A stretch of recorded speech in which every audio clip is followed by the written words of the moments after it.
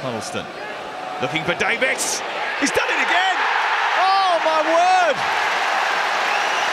3 goals, 3 games, and Curtis Davis has put Hull on the brink of a Wembley semi-final.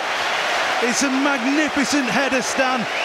Cattermole's got Myler to worry about, and worry about him he'll have to do. Corran is arriving. Myler might go on his own here. He does, and surely now he's sent Hull City to Wembley. A breakaway goal from a Sunderland corner, and the former Sunderland man may just have knocked them out of the FA Cup. Well, that's a poor back pass. This comes straight through to Fryatt.